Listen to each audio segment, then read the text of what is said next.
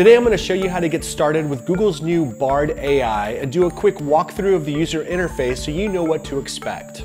You can follow along with Nelson Aguilar's written article on how to use Google's new AI chatbot, linked in the description of this video. The first thing you want to do is join the waitlist at bard.google.com.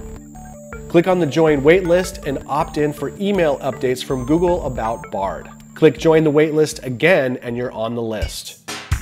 In order to qualify for Bard, you must have a Google account that is controlled by you. It cannot be a parent, guardian, or admin account. You must be 18 years old and have a supported web browser, which is pretty much all web browsers: Chrome, Chromium-based Edge, Firefox, Opera, and Safari. And unfortunately for the rest of the world, Bard is currently only available in the US and the UK. After a couple of days, I received an email from Bard, an AI experiment, with a subject that read, "It's your turn to try Bard." Inside the email, you will find a blue Ticket for a Spin button, which takes you directly to bard.google.com.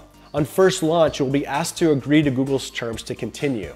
Once you're in, you can start asking Bard any question you'd like. Google provides some sample prompts that you can ask Bard to get a sense of what it can do. Simply ask Bard a question and Bard will provide a response. Click on the View Other Drafts drop-down arrow on the top right of Bard's response window, and you will see 3 different draft answers to choose from. Select the answer that you like best and give it a thumbs up, and subscribe to CNET for more how-to videos like this one. Google wants you to pick the best response to your question, which will help continue to train Bard to provide the best possible answers. You are the tester and the test subject here, so just keep that in the back of your mind. If you don't like an answer, you can scroll down to the bottom and select the thumbs down button, letting Bard know you didn't like its response. Google then asks you to provide more context as to why the answer was not helpful, asking if the response was offensive or unsafe, irrelevant, or not factually correct. You can type an explanation to further help the Bard developers. Next to the thumbs down button is a new response button, which will prompt Bard to provide a new response if you didn't like the answer. If you're still unsure about an answer you received from Bard, there's a Google It button which will open a new tab in your browser and conduct a classic Google search. You can copy and paste Bard's responses to your clipboard by clicking on the 3-dot menu button on the right bottom corner of the screen, which also allows you to report a legal issue. And finally, you can edit the text of your prompt using the pencil icon on the top right-hand side of the interface if you think that asking in a different way might get a better response. Now keep in mind that Google is going out of its way to let you know that this is an experimental AI product. From the subject line of the email that read Bard, an AI experiment, Google wants you to know this is not a polished product and still needs work. At the bottom of the page, Google even warns that Bard may display inaccurate or offensive information that doesn't represent Google's views. On the top left of the page, you can expand Bard's main menu, which gives you 4 more options. Reset Chat will clean the slate for a new question to be asked. This will erase all your previous prompts in the AI chat session, but they will be saved if you need them. Bard Activity will display every prompt you've ever asked Bard. Click on Bard Activity and you will be asked to verify your identity and log in a second time to your Google account. Once you've logged in, you will see a long list of all your prompts that are time-stamped. Click on the details to see more information, and you can delete an individual prompt on the top right of the Prompt Activity window.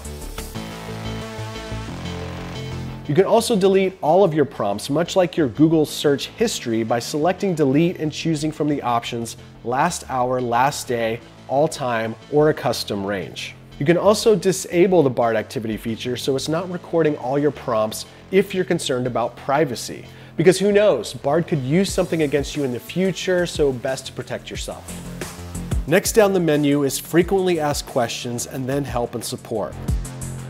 Bard also allows for microphone access. You can speak your questions, much like Google Search has had for years. Hey Bard, can you hear me? But it does not have a voice like Siri, Bing, Cortana, and Alexa for audibly answering your search queries.